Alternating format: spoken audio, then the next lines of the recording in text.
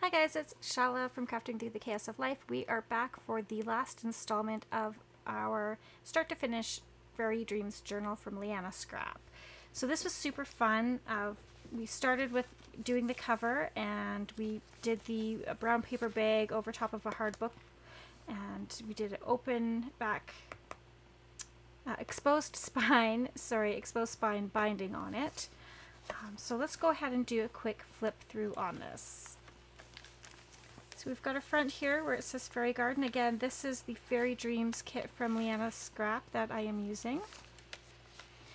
If you turn the first page, this is usually where I clip in my letter from the journal maker that I send with each one of my journals. So it's a little note to the recipient of the journal.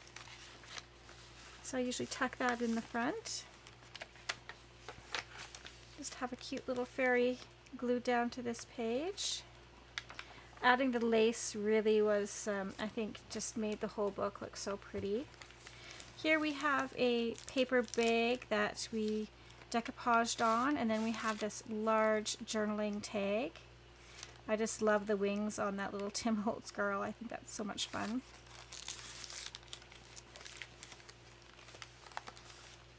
Lots of space to write. That was kind of my goal. I didn't want to over decorate just because it had already started out pretty thick. Got some doily. Then we have a tuck little spot here from the kit itself, and then just a little, oh hello cat, a little journaling card, and then another bigger journaling card just with a 3D flower on the front. I just think that looks so pretty.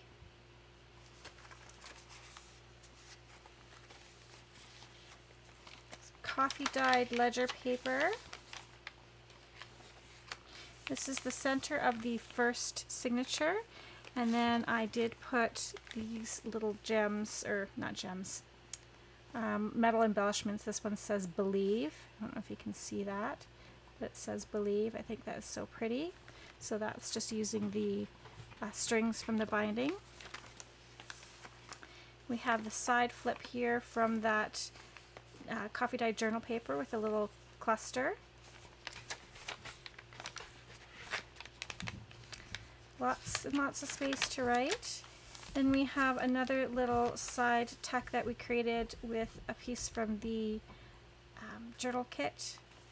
I have here a little paper matchbook that I made previously that I just had in my little basket of ephemera stuff, so I thought that would be fun to add this in there.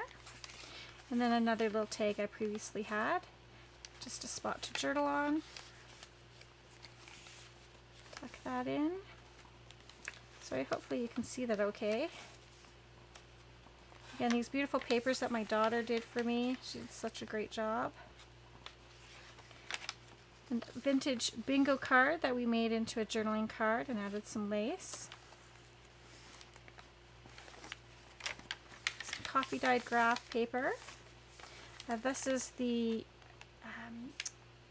dye digital kit, the digital kit with these dyed papers, and this is from Roxy Creations that I put on the back of this. So that's the first signature. The second signature, again, we have a little pocket from the kit.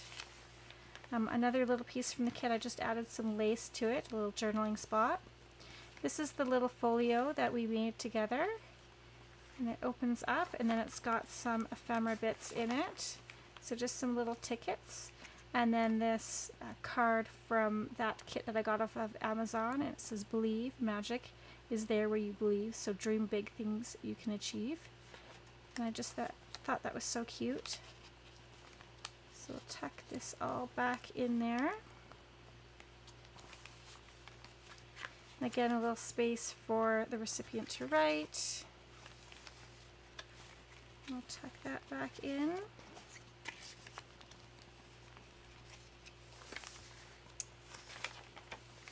Lots and lots of space to write.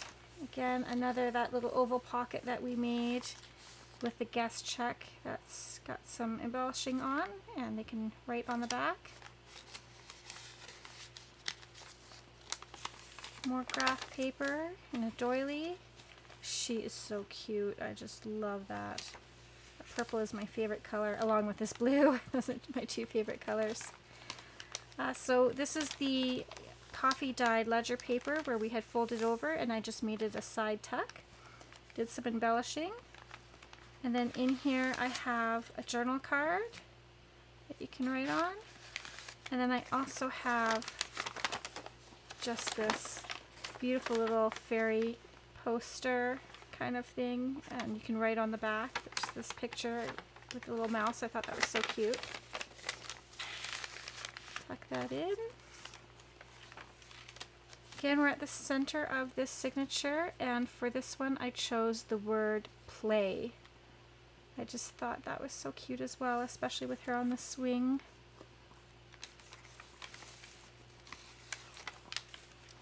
Here we have a little envelope from the kit, and in here I have some coffee dyed paper with a little fairy poem on it. Again, space to write on the back for journaling. I think envelopes are so much fun in journals. And I like, I didn't want to glue it on straight. I want it to have it just kind of a little cockeyed, just to add some whimsy to it. And then this is a little piece from the ephemera kit that I just fussy cut out and glued onto the page. Here we have our window envelope that houses this journal card that I made. Just some simple collaging and book page. And I rounded the corners, and this little fairy you can see perfectly through the window. Look at that. So pretty. And then our final few pages, we do have, I did create this book page envelope, or book page pocket, and I did some simple collaging on it. And then inside I tucked in this specimen card that I made. I thought that was cute. And then just a few little images of fairies. And then again, you can journal on the back of these.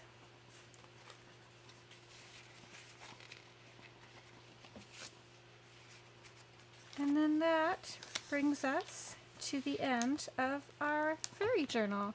So I really enjoyed making this with you guys. I hope that you enjoyed crafting along with me.